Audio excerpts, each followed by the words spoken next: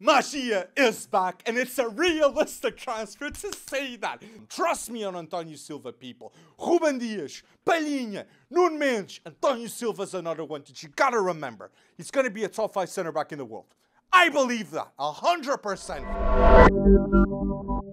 Benfica realistic transfers and possible lineups for next season. Most definitely the defenders, I'll be saying the guaranteed lineup. But for more videos just like this of the Portuguese League, do not forget to like this video, comment your predictions of the Portuguese League, and share this video. We're so lucky in Portugal for having Ruben Amorim at Sporting, Roger Schmidt at Benfica, and Sérgio Conceição at Porto. It's gonna be a fun season. If you want to see more content about the Portuguese League, like a realistic transfers and lineups for Sporting, Porto, and Sporting Braga, hit the like button. More than 200 likes for a video just like that next week.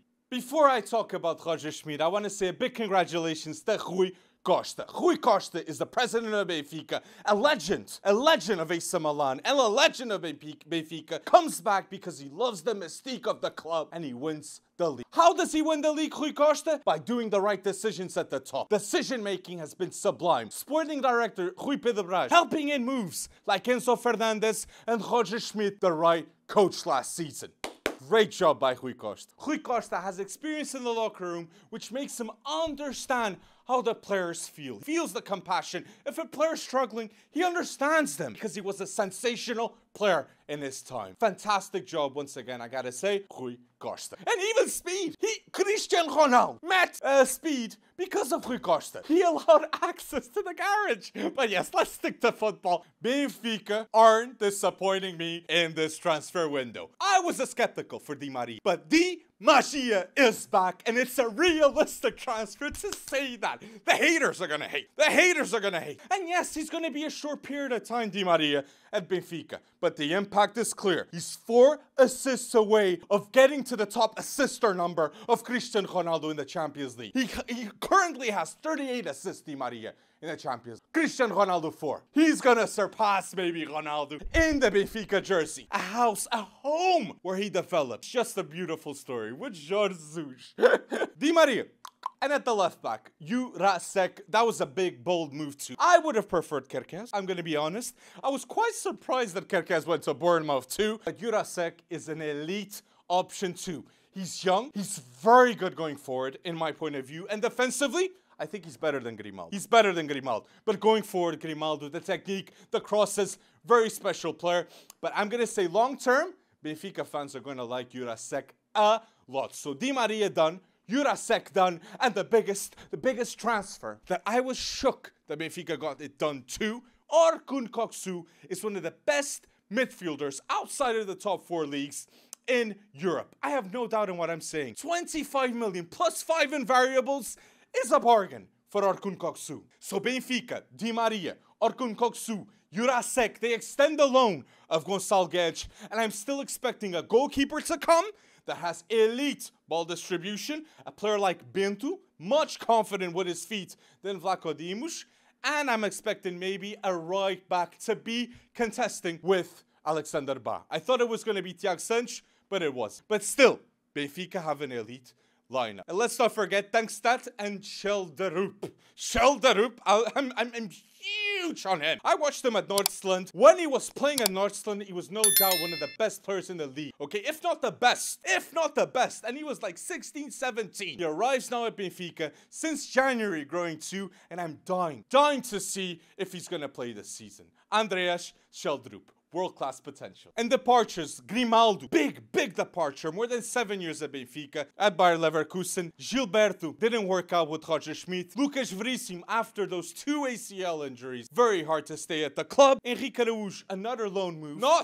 Not to Watford, but to Famalicão. I think it's a really good decision, and rumoredly so, Benfica got preference to buy on Ivan Jaime. Ivan Jaime that Porto wants, Cincinnati wants, and as it seems, Benfica don't need Ivan Jaime. But they still, because of the loan of Henrique, they still get the preference, and Sandro Cruz leaving, and Seferovic. So a full rebuild, but no surprises on my end. And I know people, Benfica often do a big sale every summer. But this summer, they don't need it since they sold Enzo Fernandez for 120 million. I'm not saying it's not gonna happen, but they don't needed. And that puts Benfica in a power position next to the world's biggest clubs. So Benfica sold Enzo Fernandez for 120 million, became the most expensive transfer ever in Premier League history. And they have back-to-back seasons going through in the Champions League, earning more than 60 million plus.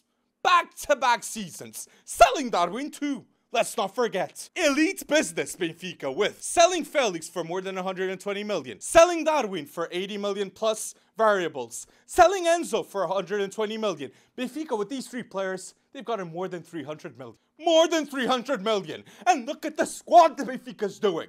Don't sleep. Don't sleep. I'm not joking. Enzo Fernandez in 6 months, they like double, triple the investment. And I know there was a World Cup there. But you gotta have the recruitment, the development, the right decision making. Enzo didn't lose any match in the Champions League with Benfica. And he topped the group at Benfica. Don't forget that.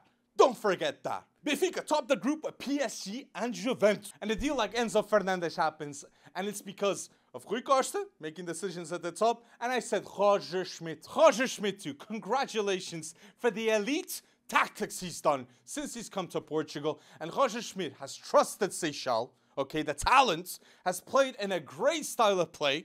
He wins the league and goes through in the champion. That is elite. And Benfica, when they sell Enzo for 120 million, at the end of the January transfer window, they didn't sign substitutions. João Neves and Chiquinho were the ones to step in, and Roger Schmidt was the one making that decision. An 18-year-old like João Neves, that was a great decision for Roger Schmidt to do. So this season, now they have Kökçü. And that's why I just have to admire the brilliance of Roger Schmidt. He says, it's fine. We can win the league still, and we can do a good performance in the Champions League. We do not need to buy anyone. No rush buys to replace Enzo. Let's get the person we want, Orkun Kökçü. And that's what happened. Rumoredly, the parents of Orkun Kökçü went to see the Benfica Inter games in the Champions League. That was like February and March. That was like March, sorry. That was in March. So look at the preparation. Look at, and that's it. That's elite. That's a club that knows how to do business. And I see a ton of news about João Felix to Benfica, Gonçalo Ramos leaving to every top European team, but Gonçalo Ramos can stay another season at Benfica. As I said, Benfica are not desperate to sell. They've sold Enzo for a big fee, and Gonçalo Ramos, another year Benfica developing. That is fantastic. That is fantastic. This is a player that in the Portuguese league, Gonçalo Ramos scored 19 goals without penalties.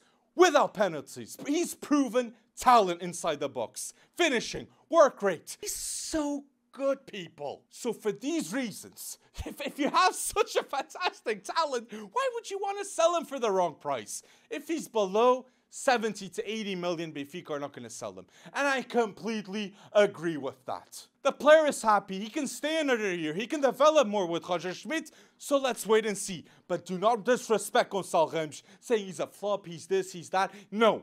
He's a guaranteed baller for whoever team that signs him. Gonçalo Ramos, talented striker. And Benfica, he could stay another season, and it's a fantastic choice for him too. I want to say that. And I'm sure if Rasmus Winterhuilen goes to PSG, Man United will want Gonçalo Ramos. If Winterhuilen goes to Man United, PSG will want Gonçalo Ramos. So this transfer window is all waiting on Kane, Osimhen, Rasmus Winterhuilen now, and then other players are going to start to move.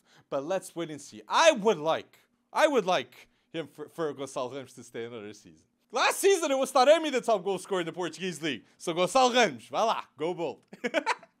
But, if Gonçalo Ramos leaves, people, okay, I need to have a with and without expectations for you guys, because this is realistic transfers and possible lineups. And it is realistic that 70 to 80 million offer comes for Gonçalo Ramos. So who does Benfica replace him with? They replace with quality like they always do. Gift Orban is my personal suggestion, okay? Unbelievable striker in the Belgian Pro League. Fast. He's the fastest player to score a hat-trick in UEFA competitions. He became that this last season. But my preferred suggestion, and I know Roger Schmidt already knows this, is Santiago Giménez. Santiago Giménez to Benfica is an elite deal. He would become the most expensive transfer ever in Benfica history, but he would be worth it. And I know you people at home must be thinking, another one from Feyenoord? Orkun Kökçü, 25 25 plus 5 million in variables, he goes to Benfica. Orkun, 15 million, he goes to Benfica. And now Santiago Giménez too?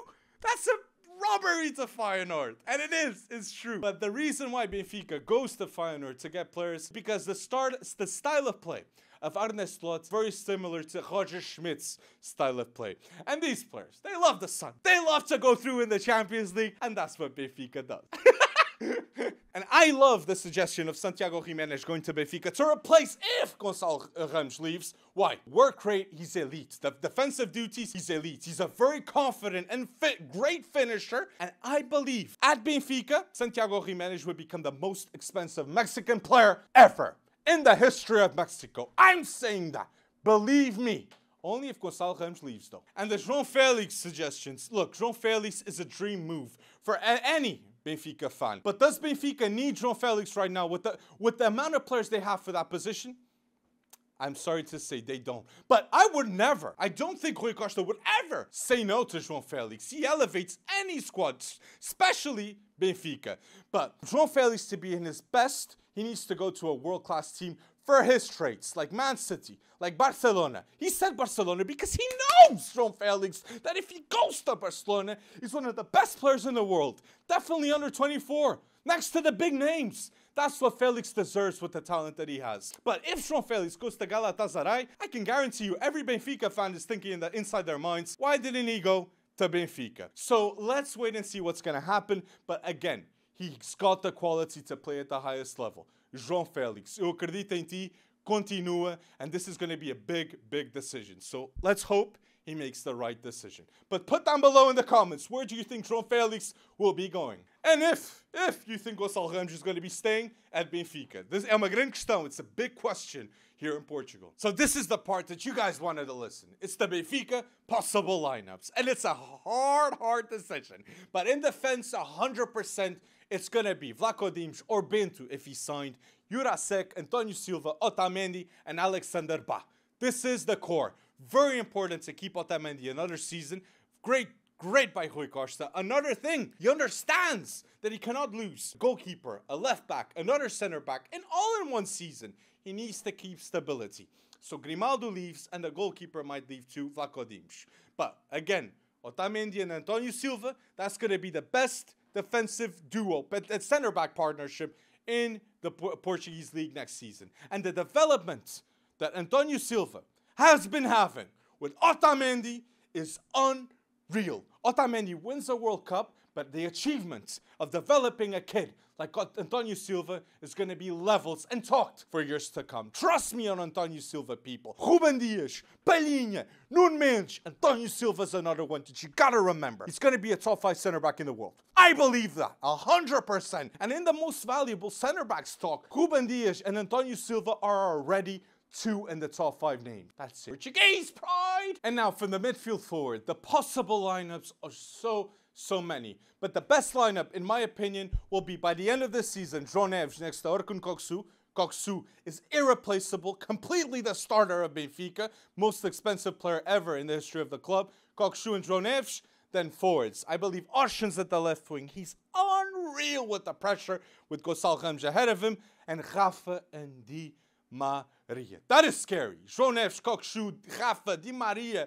That is like unreal options. Orkun's, Gonçalo Ramos. Then you have André Sheldrup that I'm not mentioning. João Mário. And of course, David Neres. David Neres had more than 10 goals and 10 assists last season with Roger Schmidt. And he was a sub many times. And if they don't play the team I first said, they can play Orkun Kökçü with Florentino. They can put João Mário, that I believe will have a very important role this season, and other players. Sheldrup. Go bold. I trust this kid. He's got that potential. Diego Moreira left, but Sheldrup stayed.